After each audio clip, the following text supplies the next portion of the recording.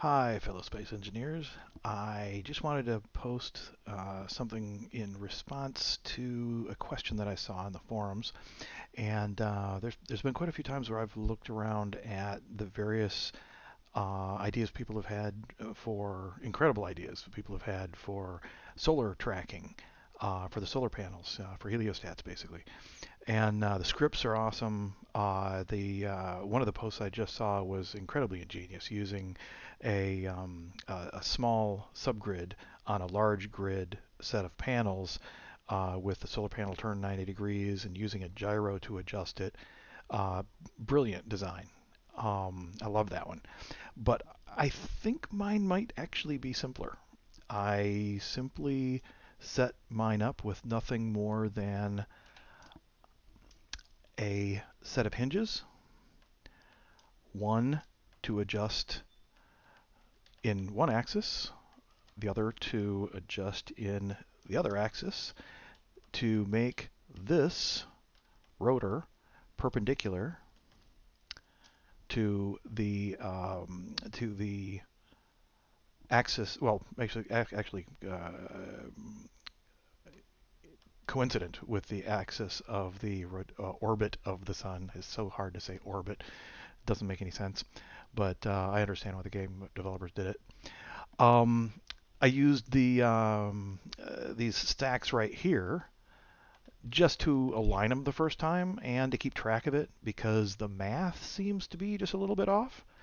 Um, but this has worked. I've left this for quite a few days so far, and since the sun ends up sweeping past here and going around through there, there's actually a very short period of time without sun. It's got sun throughout the vast majority of the time. Um, so this actually works extremely well. I was really happy with the results.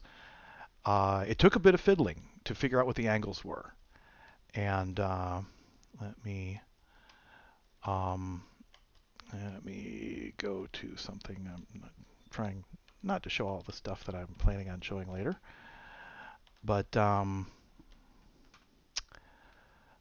let's. So I've got in this particular setup. Um, I just didn't give them proper names, but vertical. They're slightly off from each other, but fairly close. Um, Now these are mounted 90 degrees off from each other, so they're actually fairly close angle-wise.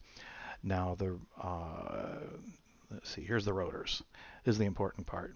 So um, the velocity. I looked it up, and the default day length, and I don't believe I changed it, is 2 hours. So I just divided, and the RPMs came out to 0.008333 continuous. Unfortunately, the rotors, that's why I was saying the math didn't make sense, because the rotors actually ended up going a little too fast at that rate. And it seems like 0.008 actually works out perfectly, or at least very close. I've only adjusted it one time in quite a few cycles, and they still are lining up, as you can see, quite well. As long as this shadow isn't on top of one of the panels, it's close enough to perpendicular to be, putting out quite decent power. And ah,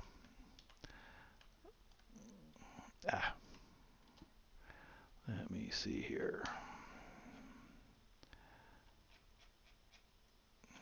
And yes, I know I can hide these, um, but this is the type of power I'm usually getting on them. And batteries, those are the little ones. There we go. Um, so looks like I might need to add a few more panels. I've been making a lot of stuff. I've got a lot of stuff draining. So as you can see, it's pretty much break even right now. But I want to add a little bit more just for some headroom. What did I run into? Oh, an antenna. But anyways, that's the build, and you can see it's just starting to go into shadow right now. So these panels are going to start putting out a little bit less.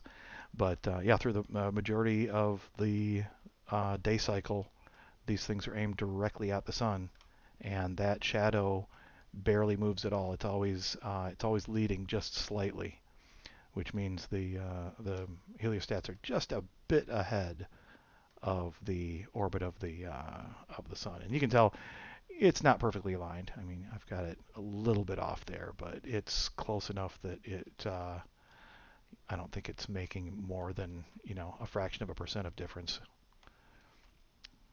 This one right here is pretty much perfectly aligned. I just need to speed it up just a hair for a couple seconds. And yeah, you can see the lights going out as the shadow starts to go across. But that's it. That's what I wanted to show you guys. It's of all the brilliant stuff that I've seen people do, I was actually surprised that I hadn't seen a purely mechanical math-based solution. So that's it. Thanks.